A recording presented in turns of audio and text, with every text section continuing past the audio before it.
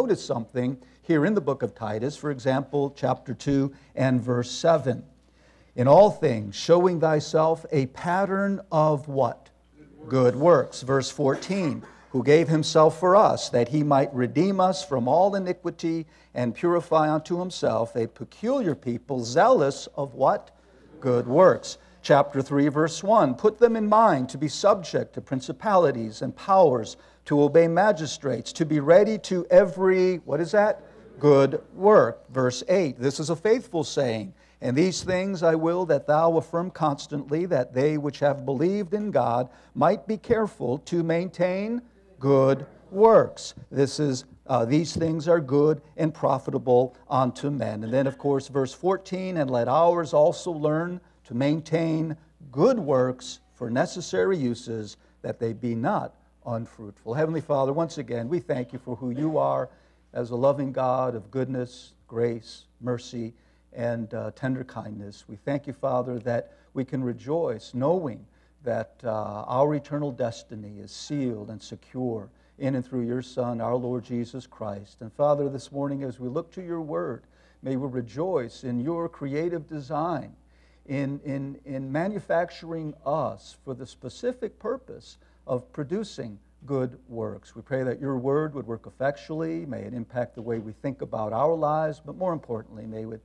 impact the way we think about the culture in which we live in, and may it impact the way we view you. And of course, we ask these things in Christ Jesus' name and for his sake. Amen. It's quite interesting here. The Apostle Paul obviously has a very high view of good works. And I emphasize that because as grace believers, the term good works isn't always high in our vocabulary. And we want to, of course, have a proper view of good works. The Apostle Paul, in his epistles, makes a direct reference to good works or good work or do good at least 20 times. Interestingly enough, half of those references, half of the direct references to good works are found in the pastoral epistles. 10 times, 1 Timothy, 2 Timothy, and in the book of Titus, we have the Apostle Paul directly referring to good works. Now, there are many other occasions in which the Apostle Paul indirectly refers to good works, but we're just going to examine the use of that term, good works. I want to read something from a book. There is a book titled How Christianity Changed the World. It was written by Alvin Schmidt. I confess to you, I read the Cliff Notes version. It's a relatively long book. But, and we want to be careful with the use of the name Christian. We're going to use that a little bit loosely. It's sometimes relative in the last 2,000 years of history. But the purpose of this book is to demonstrate the impact that the Bible-believing view had on Western civilization. And I just want to read a couple of these excerpts. And again, be mindful that we now have, revisionists that are trying to rewrite history and pretty much dismiss the impact that Bible-believing Christianity has had in human history. When you examine the impact that Christianity has had, you discover some wonderful things. The impact regarding the value of human life. The impact that Christianity had on the practice of abortion or child abandonment or human sacrifice or infanticide or even suicide. The impact that Christianity had in institutions of compassion and charity, for example, hospitals, healthcare, adoption ministries. The impact that Christianity has had on education, the impact that it has had on human rights and liberty and justice and laws and economic freedoms, the impact that Christianity has had regarding the honor and dignity of women and women's rights, the opposition to slavery, the impact on race relations, the impact that Christianity has had on science, art, literature, music. And I'm going to borrow a statement that the author makes, and I'm going to paraphrase it just a little bit. He writes, "The early Christians did not set out to change the world. They set out to win people to Jesus Christ, whose transformed lives affected the world." You see that?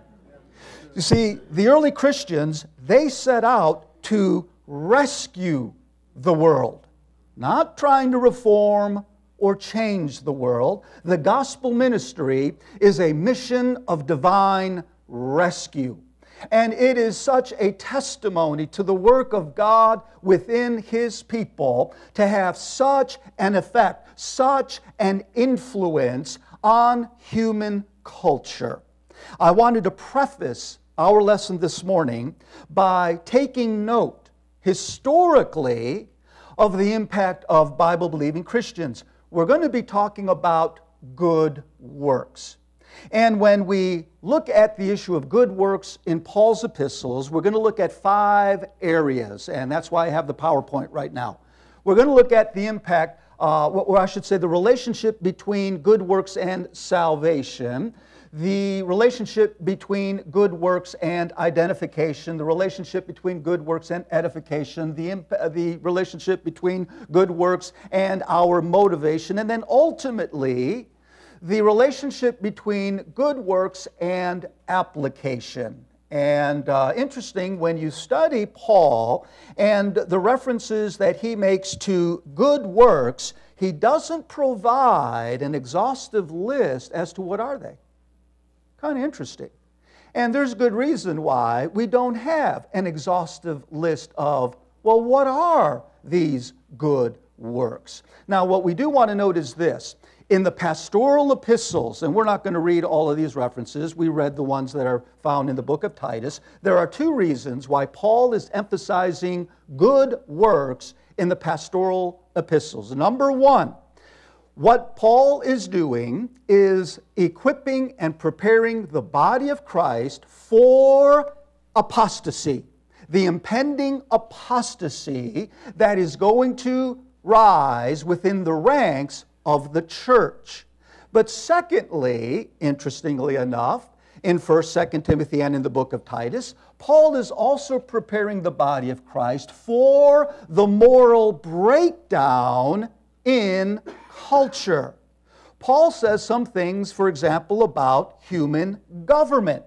Go over to 1 Timothy real quickly, 1 Timothy.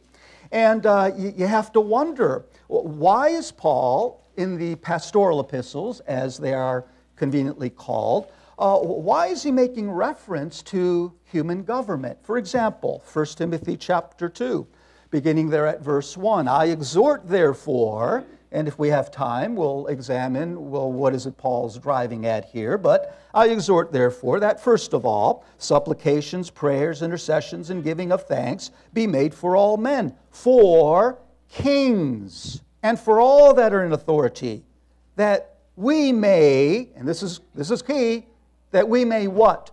Live? I thought it says live. Lead. Is there a difference between praying that I may live a quiet and peaceable life and praying so that I might lead? You know that we are the leaders of heaven while we're here on planet Earth, okay?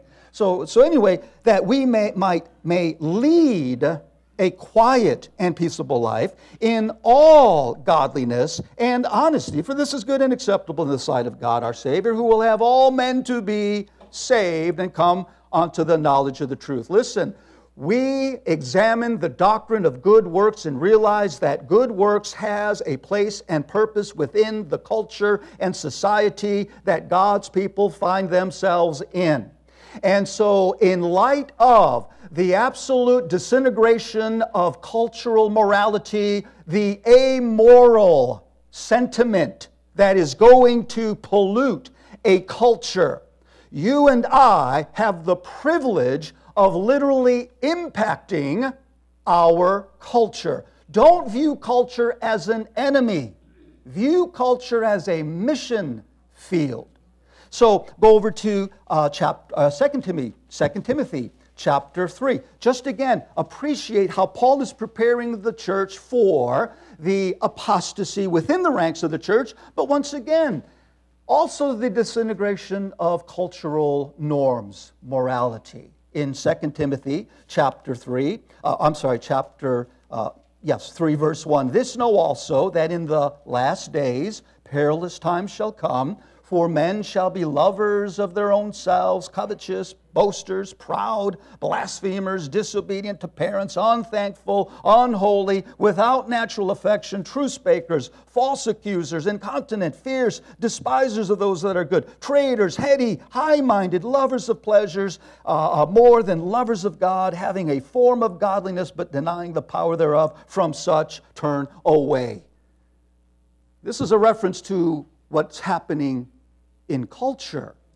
And then, of course, going back there to Titus chapter 3, we already read this passage, but Titus chapter 3 verse 1, "Put them in mind to be subject to principalities and powers." You see the issue of government, human government?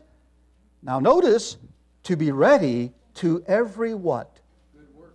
Ultimately, we're going to discover the greatest deterrent to government harassment, to government intimidation, the greatest defense and deterrent against the anti-Christian sentiment that is clearly occurring even in this day. The greatest deterrent to the opposition and potential persecution at the hands of society. According to the Apostle Paul, maintain good works. It has an effect. God desires to have the stamp of His righteousness within a culture. Now, let's talk about these 5 areas. Number 1, we need to have a proper understanding regarding good works in relationship to salvation. Let's turn to Ephesians chapter 2. Ephesians chapter 2, and fear not, we're not going to park on every one of these areas. But if anything, let's just provide a bit of a brief overview. And of course, as grace believers, we rightly divide the word of truth. We certainly, of all people, need to have a crystal clear understanding of good works in relationship to salvation. And there is no relationship, to put it quite simply. Ephesians chapter 2, verse 8, "For by grace are you saved through faith, and that not of yourselves. It is the gift of God, not of works, lest any man should boast." When it comes to the formula of eternal life, when it comes to the forgiveness of sins, when it comes to having a position of absolute righteousness before Almighty God, being forgiven of all our trespasses and sins, having eternal life as a permanent possession that can never be lost, it can never be by human effort, by human sincerity, by human merit. It can never happen based upon a person's works. Paul writes in Titus chapter 3, "Not by works of righteousness which we have done." So immediately, in regards to salvation unto eternal life, good works are excluded from the equation. And I always think about what Pastor Russ Hargett said, the only thing that a person can contribute to their salvation is what? Their sin. Romans chapter 3. Romans chapter 3. God will not allow good works to factor in to His glorious gift of eternal life, which is based upon His grace and ultimately based upon His provision on our behalf. Romans chapter 3, verse 23, "For all have sinned and come short of the glory of God, being justified freely by" what? "His grace, through the redemption that is in Christ Jesus, whom God has set forth to be a propitiation." God the Father is the one who intervened and moved on the behalf of a lost, dead, sinful world. He's the one who literally placed upon the altar of Calvary, He set forth His Son, freely motivated by His grace. He was not moved by any attempt on the sinner's part to try to be right, to try to be good, to try to be holy, to try to improve. No. God the Father, in violent fashion, not in passive, carefree surrender, He violently placed His Son on that altar, making Jesus Christ, His own beloved Son, sin. That was an ugly event, by the way. An ugly, violent event on the cross of Calvary, where God the Father, who made His own Son sin for us all, and it was God the Father who exercised the brutality of His offended justice. The propitiation was the very object in which the violated offense of God was brutally poured out. Listen, that wasn't His Son on the cross. What did Jesus say in Psalms 22? I am not a man, I'm a worm. And the Father concurred. My God, why hast thou forsaken me? In Romans chapter 8, this is a powerful verse. Romans chapter 8, verse 32. He, reference to God, that spared not. You understand? Oh, I'm touched. But, I have kids, we have grandkids. And if I saw my grandchild in pain and suffering unjustly and needlessly, I would intervene.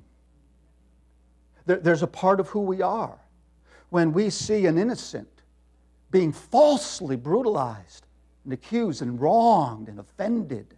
There's a part in each and every one of us. And if it were my son, and my son isn't perfect, but here you have the Father who literally is going to brutalize His Son by way of wrathful fury and vengeance against your sin and my sin. To spare not means God the Father literally showed no mercy. He literally, excessively punished His Son. That's what propitiation is. Now, if you go to Romans chapter 11, real quick, Romans chapter 11, you see, this is why salvation can never include good works. Because there was only one work that counts before the offended God of the universe, and that was the work of His beloved Son, who willingly said, Father, blame me for the sins of the world. We read there in Romans chapter 11, verse 6, and if by grace, then it is no more of what? It's a contradiction. Are we saved by grace, or are we saved by works? Are we saved by proving our worthiness through works? We are sinners. We are. Just come to God as you are, a sinner in desperate, absolute need of a kind, loving, gracious Father who justly paid for all of our sins by making His Son His own propitiation for all of our sins. And the principle stands for all of eternity. If it's by grace, then it is no more of works. Go back to Ephesians chapter 2. We're going to now move on to the second area. So at the outset, we want to make absolutely crystal clear. Good works in the life of the believer is not to earn, merit, or gain eternal life, salvation. The two are mutually exclusive. The twain can never and shall never meet. So, when we talk about good works, as penned by the Apostle Paul, the Apostle of the Gentiles, what is it that we need to know about good works? We're back here in Ephesians chapter 2, right? Let's once again read verse 8. For by grace are you saved through faith, and that not of yourselves. Thank you, Lord. It is the gift, freely by His grace. Verse 9, not of works, lest any man should boast. Verse 10 deals with the issue of our identification. For we are His workmanship, created in Christ Jesus, notice, unto good works. So let that sink in for a second. When we launch out into a quest of a life of good works, we need to understand that the good works that the body of Christ is exhorted to perform, be careful, be zealous, maintain good works. It is hinged upon the foundational truth that our God, as a workman, He's a master craftsman, by the way. He is a glorious artisan. You see, you understand what it means to be a workman, right? Whether it's a fabricator or a carpenter or a poet or an artist, God, He took the worthless material that is found in verses 1, 2, and 3. Only a master craftsman can take the material, for example, in verse 1, and you, stop, who? You.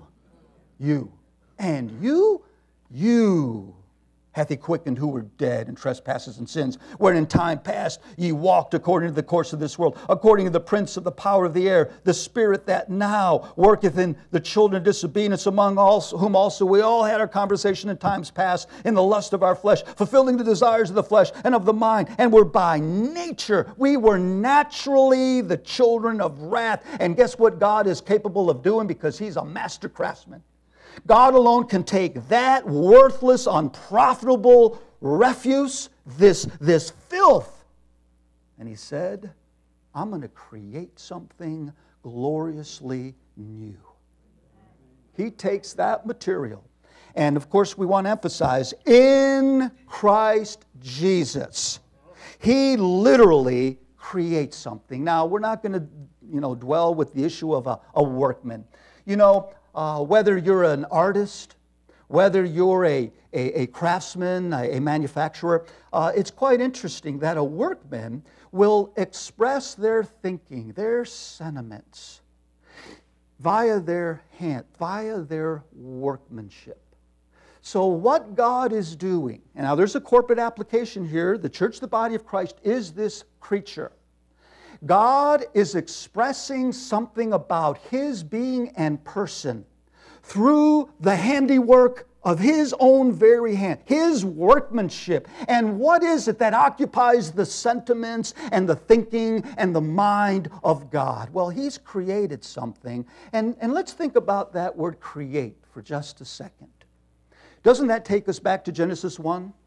Remember how God created, He created. And then you learn and find out that whatever God created, you have this replication after its kind. Whether God created a tree, God created a plant, whether God created a dog, whether God created man out of the dust of the field, God embedded into that creature the very blueprint designed to do the very thing God intends for that creature to do. I hope I didn't just, go beyond.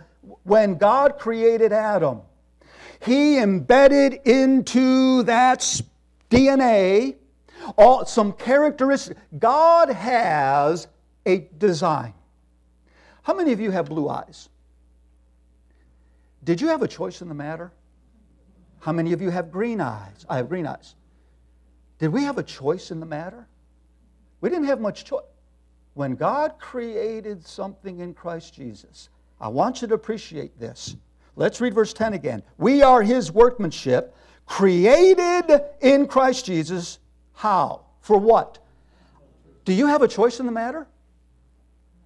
Oh, we got a little hesitant. Now, we'll finish the verse. Don't worry about it. But wait a minute.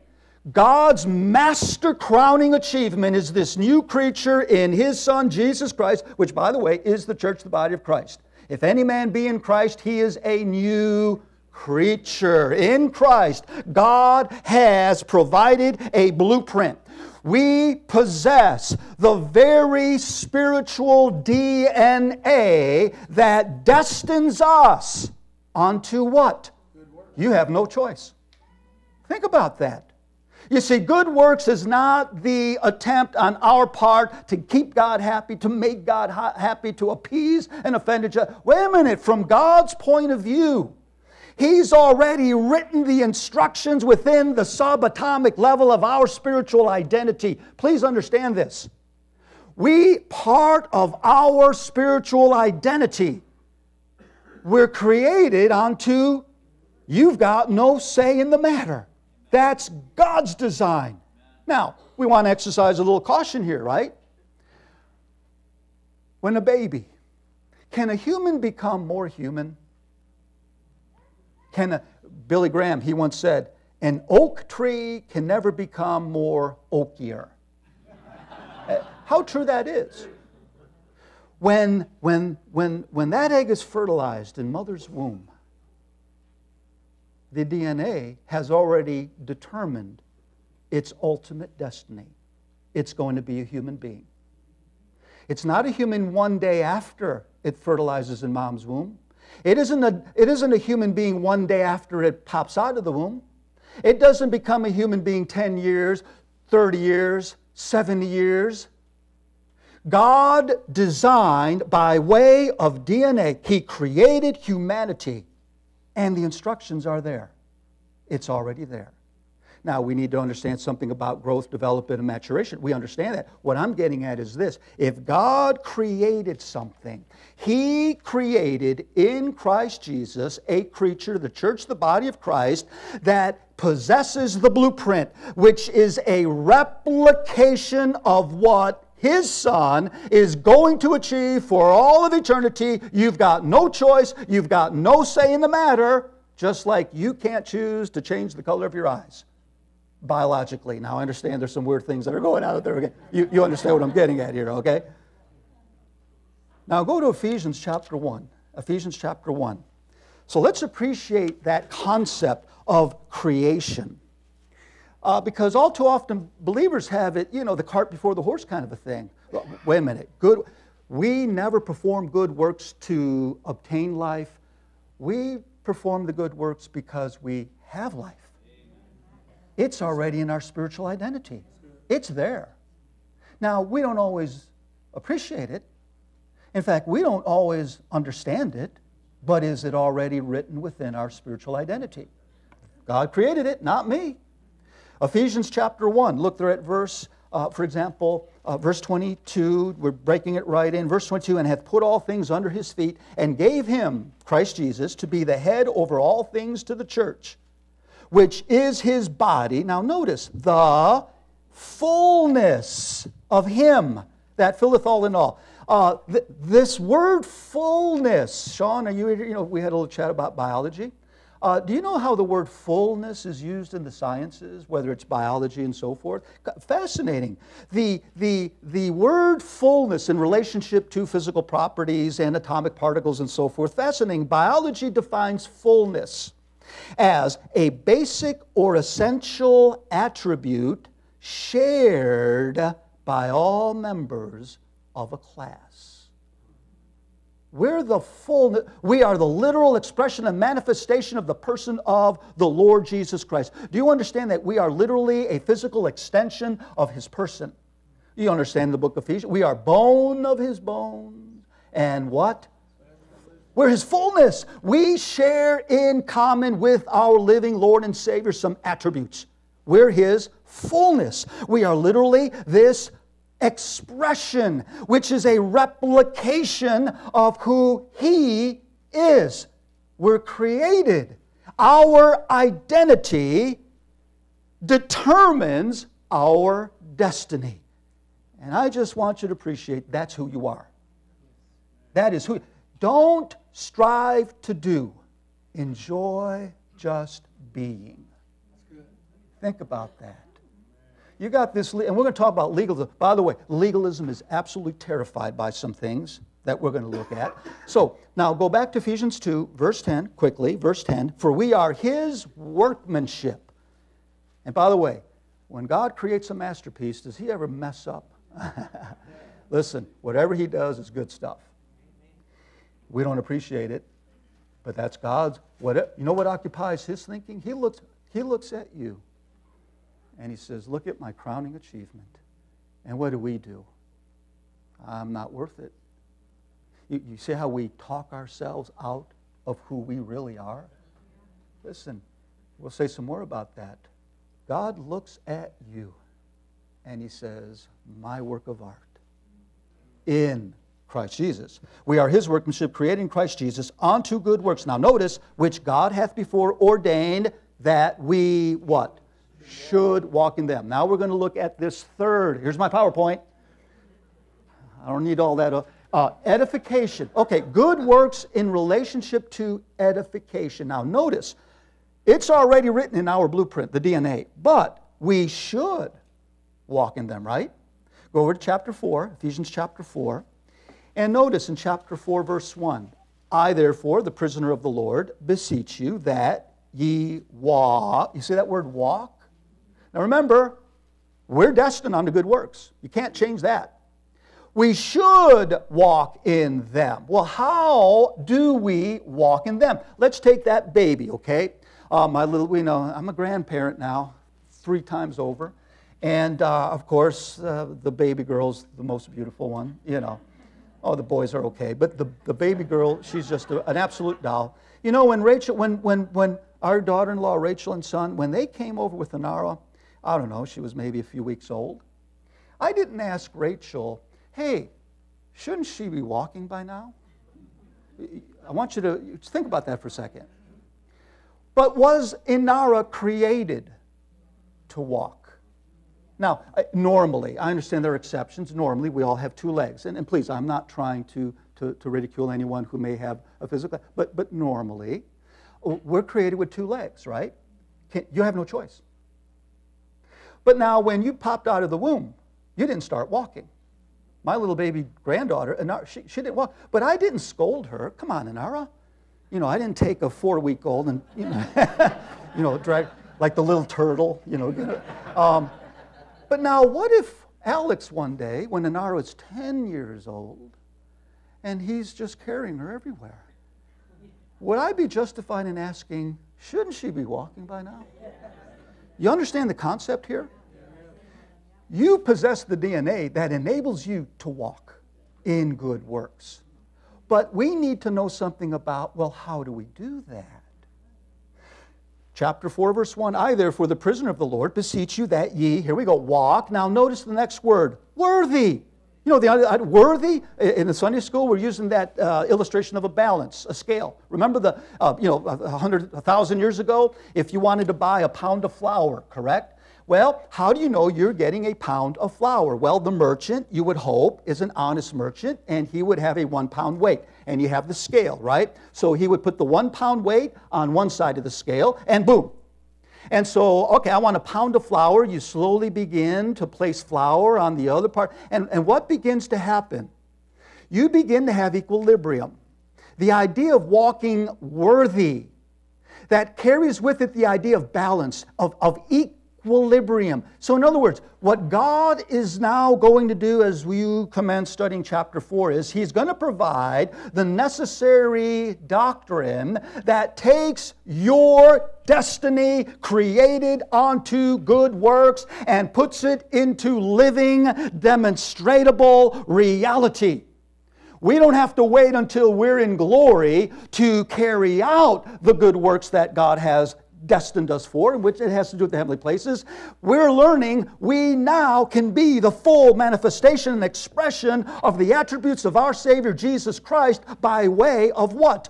Good works. How do we begin to tap into that? Listen, walk worthy. So what we're supposed to do is we're supposed to bring into balance, and you understand the walk, we bring into balance some key doctrines that the Apostle Paul here lays out. Verse 1, I therefore, the prisoner of the Lord, beseech you that ye walk worthy of the what? What's your vocation? Are we not the fullness of Jesus Christ? Are we not His body? Are we not bones of His bones and flesh? Are we not created unto good works? That's our vocation. How am I going to walk worthy of it? I'm not going to fault my 2-week-old granddaughter because she can't walk. She needs to learn how to do so. I'll have a problem when she's 30 and she won't walk.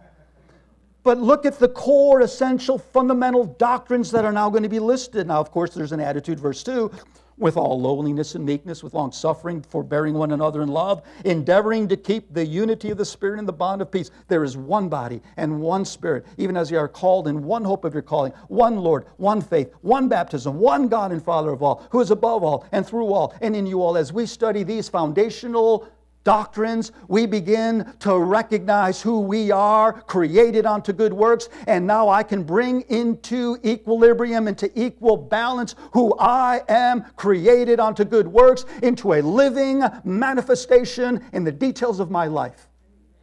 The fullness of Him that filleth all in all. When we talk about edification, keep your finger here in Ephesians 4, go over to 2 Timothy chapter 3. I would be remiss if we did not go to 2 Timothy chapter 3. The only way we can bring our position in equilibrium to our practice is God's given to us a curriculum. He's given to us, obviously, in general, His Word, but we're going to move a little bit beyond that. For now, 2 Timothy chapter 3, verse 16, 2 Timothy 3:16. All Scripture is given by inspiration of God and is profitable for doctrine, for reproof, for correction, for instruction in righteousness, that, now here we go, the man of God may be perfect, thoroughly furnished unto all what? There's that word again. But always remember, God has a very high view of good works. That's how He created us. He has a high view. Now, opponents of grace, opponents of dispensational, the critics of grace, legalists, they go ballistic when we start teaching some things about grace. Okay, and we'll address that in just a second. But here we have God who gives, verse 17, that the man of God may be perfect, thoroughly furnished unto all good works. Okay, God has a high expectation. God has a high view on good works, but it doesn't happen in a vacuum, does it? We didn't pop out of mom's womb and start running and producing and performing.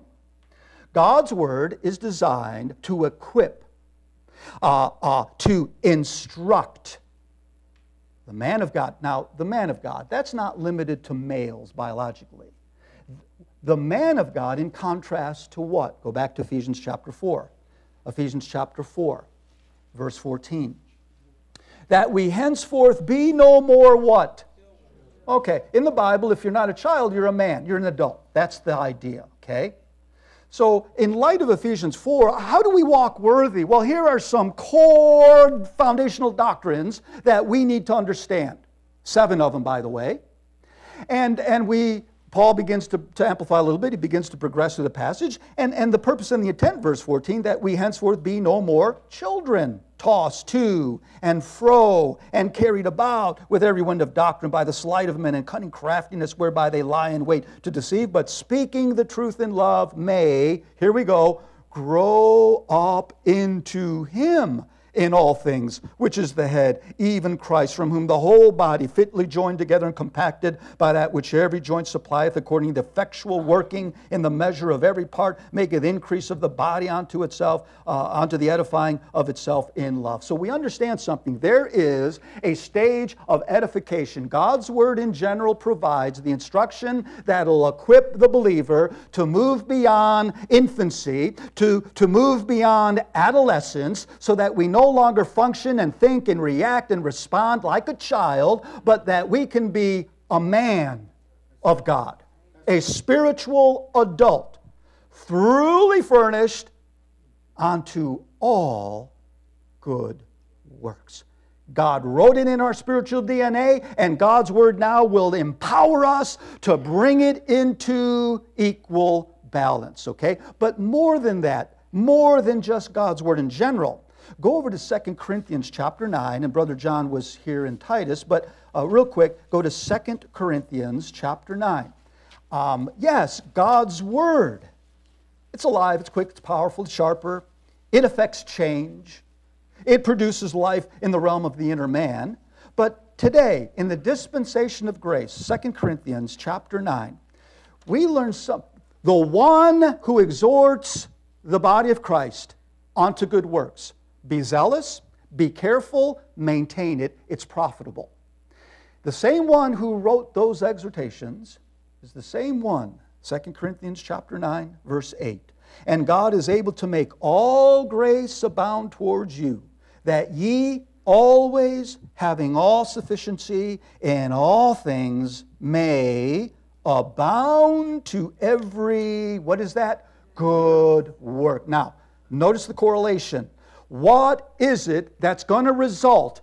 Abounding. And you understand the abounding concept, right? Listen, God isn't merely saying, oh, tap into your identity, created unto all good, and just give me a little crumb-like. We are created to abound. And I've used this illustration before. Can you envision a thirsty man getting a drink from Niagara Falls? That river, Niagara, it abounds with what? Water. There is this endless flow of water. God created us to be a source of endless, abounding flow of what? Good work. But notice verse 8, and God, who is able to make all, here it is, grace. Grace. What is going to motivate a believer today to literally tap into that resource of good work? Paul says it's grace. Titus chapter 2, verse 14. And why do we have to recognize it? Go to Titus chapter 2 and then Romans chapter 7. You know, there are two principal ways in which a believer can, quote, perform good works. Paul is always emphasizing grace. Grace. Grace is the curriculum. Grace is the program. Grace is the operating system that is designed to bring into our walk, into equilibrium, our created identity. Grace. What is the opposite of grace? Now, before we go there, Titus chapter 2, verse 11, for the grace of God that bringeth salvation hath appeared to all men. And of course, verse 12, teaching. Grace. Grace as a system of revelation. Go to Romans chapter 7. And I want to contrast this to another system that can produce good. Okay? Romans chapter 7. Now, Paul, thank goodness, he had enough self-assurance in himself to honestly describe his utter failure. And you know what he's doing in Romans chapter 7, right? He's dealing with the law, okay? And he writes something really interesting in Romans chapter 7. Notice in verse 18, for I know that in me, that is, in my flesh, dwelleth no good thing, for to will is present with me. But how to perform that which is good, I find not. For the good that I would, I do not. But the evil which I would not, is Paul seeking to do good? Does Paul have a sincere heart and desire? I'm going to prove I love you, Lord, and I sincerely want to do your will, and I want to worship and serve, and blah, blah, blah. Is Paul sincere when he says, I want to do good? But did you catch what he writes in verse 18? But how to perform that which is good, I find not. Now, what Paul is describing here is the law. And Paul, he thought, I'll do good. And he resorted and reverted back to a time-past dispensational program called the law, which simply put is the carrot on the stick motivation, okay? So he goes to the law, and certainly doesn't the law say thou shalt not steal? Let's use that for an example. Thou shalt not steal. Well, that's a good thing. So Paul, he now imposes upon himself a legal principle. I am going to do good. The problem with the law is stated by Paul in verse 18. You know what the law does? The law says, thou shalt not steal, right? When I was a teenager, I was a dumb teenager, like I think a few of you. You know, I had my old Chevy Vega. Anyway, I'm living in Chicago, Granville. Anyway, so it's winter, it's snowing, it's slush, it's cold out, and I have a flat tire, okay? And like a dumb teenager, I didn't probably even have a jacket on. So long story short, so I have a flat tire, and I'm on Granville Avenue there near Ridge. And so okay, I'm going to change the tire. Then like an idiot, I just sort of, pulled over to the side, okay? And, remember the old jacks in the 70s. And so I got the car, the rear end is jacked up, and all of a sudden I see the blue lights. And so a police officer comes out and he says, what are you doing? Well, okay, what am I doing? I'm changing the tire. And he said, well, the rear end of your vehicle is blocking, it's impeding traffic, I said, well, yeah, but, I got a flat tire. And he says, you got to move it out of here. I said, well, okay, I'm trying, you don't want to cause it. I said, well, I'm trying. I'm trying to change the tire. He says, well, and he repeated, he says, listen, your vehicle is impeding the flow of traffic. You got to move it away. I said, but it's on the jack. And so so I looked at him. I remember, and I asked, I said, can you help me? And he looked at me, and he said, I can't do that. The same law that said, you are impeding traffic, is the same system that says, I can't help you. That's it. That's good. You know what Paul is saying? He went to that system. And he's going to try, in the energy of his own flesh, he's going to say, listen, that system says thou shalt not steal. But you know what the problem with that law is? It'll tell you what your problem is, but it can't help you.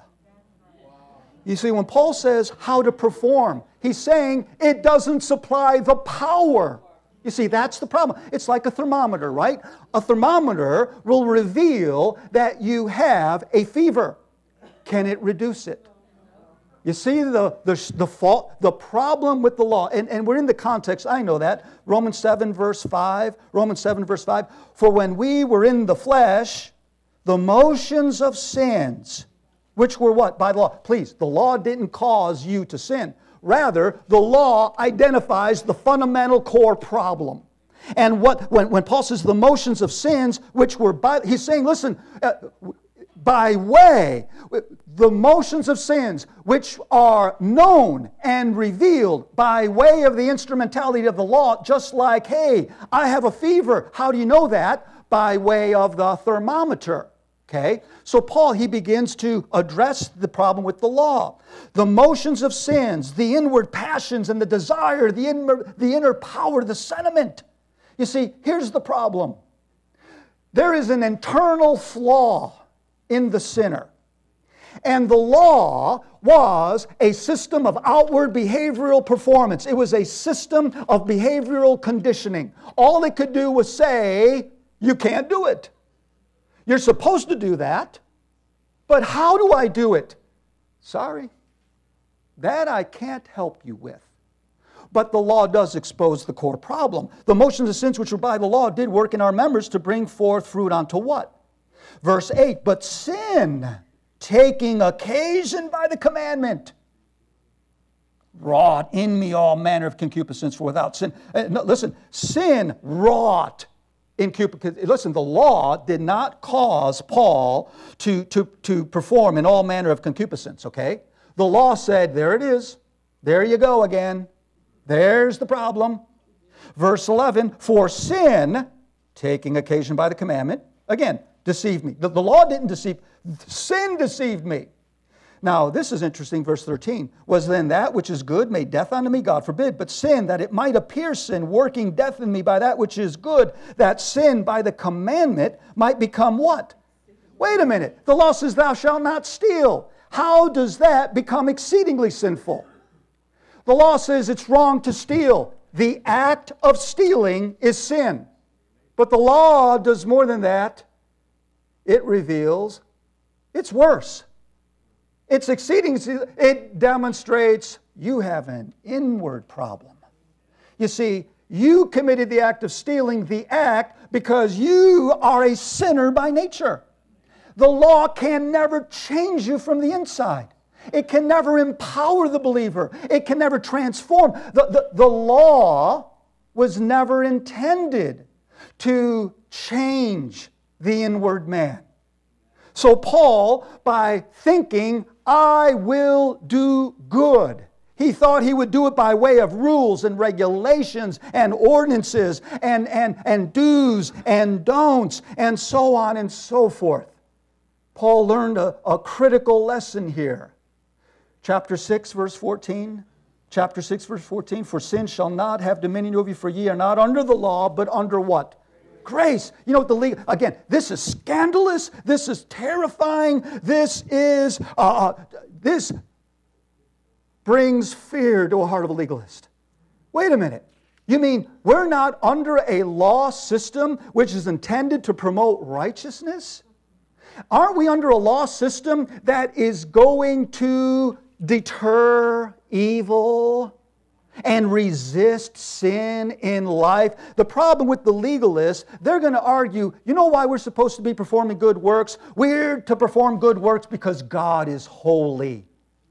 You know what Paul says? We perform good works because we're holy. Wait a minute. My spiritual identity, I am created onto good works. The legalists will argue that we do good works because we're bound by the spirit of the law. Paul says we perform good works because we're free from the law. The legalist is going to argue that we perform good works to obtain the blessings from Almighty God. Paul says we perform good works because we've already been blessed with all spiritual blessings in heavenly places. Listen, grace is teaching us a valuable lesson. Our identity created unto good works can only be accessed when we understand that this is how God deals with each and every one of us. God says, I have fully, unconditionally, endlessly, and permanently forgiven you. I've accepted you. I love you. I bless you. I've given it to you all at the start. And you can't lose it. And you can't just dismiss the grace of Almighty God. So what we learn, grace is the power and the motivation that will ultimately cause that created being in Christ Jesus to abound unto every good work. Now we're going to move on. The motivation, very, very quickly, Galatians chapter 5. Galatians chapter 5. And of course, we want to also recognize motivation. The motivation, Galatians chapter 5 especially, Paul, he addresses the issue of motivation, but for sake of time, Galatians 5 verse 1, stand fast therefore in the what? Liberty. You're free. You're free. Now, again, you have the legalists that will charge the grace believer, you're just, promoting, sin. Grace is a license to sin. Grace is just, carelessness, and it's an excuse for laziness. It's an excuse for self-indulgence. It's an excuse to live a life of self-determination, and you're just excusing a lack of holy living and all sorts of baloney. By the way, it is possible. See, grace demands that it's possible that you might live in sin. That you might use it as an excuse to fulfill the lust of the flesh. That you might live lazy, carefree. Otherwise, it isn't grace. It isn't liberty. Liberty by default. God took the risk in giving us the complete package of endless, unconditional blessing, and He risked the possibility that we may not exercise all of that to His glory. Why would He do that? Why would God risk all of that? Because He believes that His grace, motivated by love, will actually work. And I said this, God has more confidence in us than we do in ourselves. God believes in you. God believes in you in Christ Jesus and what it is He's doing. God is so confident that His grace, motivated by love, will produce the good works that He's created us unto. Now, I tell you what. We got to stop. The motivation, it's love. It's love. The love of Christ constraineth me. Here's the Father says, you're already blessed. You can't gain any more, and you can't lose what you already have. You've got it all. Yeah, but what if I choose to do, for example, Galatians chapter 5 and verse 13? Look there at Galatians chapter 5 and verse 13. For brethren, ye have been called unto liberty, only use not liberty for an occasion to the flesh, but by love serve one another. Now, it's possible. And it's possible, but the Lord has greater confidence in all of that. Love is the motivation. And then lastly, application. And obviously, we're going to have to finish up here. So let's go to Titus chapter 3, all right? And, you know, it's interesting when Paul writes about society, culture, government, and so on. He brings up the issue of good works. Don't we live in a toxic, mean, divisive, polarizing environment right now in our society? Man, and you know as well as I do, anti-Christian sentiment, it's on the rise. It's going to get uglier and it's going to get worse. And you know, we want it. You know, it certainly was bad 2,000 years ago, you know. And so when Paul in chapter 3, verse 1, put them in mind to be subject to principalities and powers, to obey magistrates, to be ready to every good work, to speak evil of no man, to be no brawlers, but gentle, showing all meekness unto all men. For we ourselves also were sometimes foolish, disobedient, deceived, serving diverse lusts and pleasures, living in malice and envy, hateful, and hating one another. Listen, that's who we were. We used to walk in the course of this world. We used to have the spirit of this world, the way of thinking, the mental disposition that motivated us and energized to live for self, me, myself, and I, and that whole listing. We were guilty of all of it. When Paul brings up the issue of good works, notice verse 1 is a bookend. And then you go down to verse 8. This is a faithful saying, and these things I will that thou affirm constantly, that they which believe in God might be careful to maintain what? Verse 1 and verse 8 are bookends. That tells us that the verses in between has to be understood and can only be understood in its context. Why is Paul emphasizing good works, good works, good works? Because we live in a dangerous, evil, ignorant, dead world. And the good work, the best thing that a believer can do, don't fight, don't engage in the name calling and in the finger pointing. And you know, we see the church sadly falling victim to that kind of a tactic. That's not who we are. Listen, we used to be a part of all that. Verse 4, but after that, the kindness and love of God our Savior toward man appeared. I want to run just a few verses. 1 Thessalonians chapter 3. 1 Thessalonians, the greatest thing that we as the church, the body of Christ, can do in relationship to our culture and society isn't to demean, it isn't to slander, it isn't to fight. You know, we're created unto what? Let's be the fullness of Christ. Let's be who we are because we want to rescue people. We want to exemplify our identity as citizens of heaven. And we have verses, 1 Thessalonians chapter 3. Look there at verse 12. And the Lord make you to increase and abound in love one toward another and toward who else? All men. Wow. Chapter 5, verse 15. Chapter 5, verse 15. See that none render evil for evil unto any man, but ever follow that which is good, both among yourselves and to who? Father, we thank you for your grace. We thank you for your love. We thank you, Father, for that identity that you've given to us in and through your Son, Jesus Christ, created with the capacity to perform the very thing you designed us for unto good works. May we begin to allow the work of your grace and the power of your love to transform the way we view life, the way we would view our current culture, the way we would view the political landscape and the societal compass. May we be who we are, seeking to do good, knowing that you would have all men to be saved and come unto the knowledge of the truth.